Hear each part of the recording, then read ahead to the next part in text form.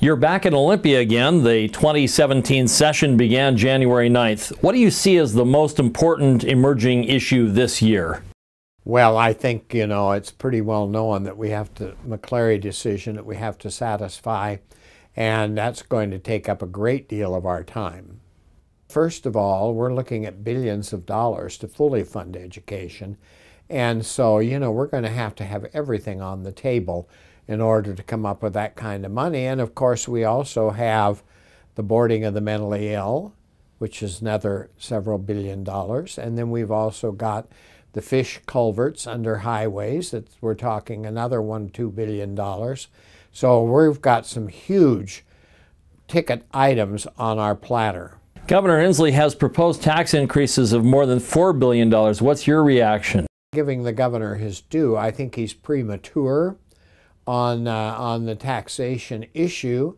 That doesn't mean that the taxes may not have to be raised, because we do have obligations we are under court order to meet. And, so we're going to have to put everything on the table. And of course, the governor's proposal also will go on the table. But I think it is premature to assume that we're going to be running taxes to $4 to $5 billion. You've got another issue that you're working on here in the legislative session. Tell us about that. Well, I introduced a bill that was brought to me by the representatives of the small winery and breweries that we have so many now in the state of Washington, that they would also like to sell distilled spirits, whiskey, vodka, bourbon, whatever you want to call it.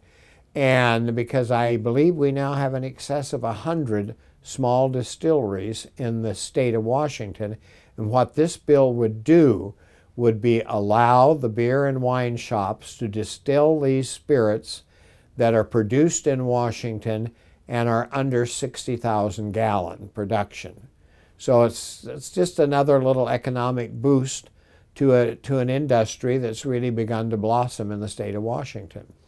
If people would like to contact you to get more information about your bills, how would they go about doing that? Well, one of the easiest things is to call my office, and that's 360-786-7810.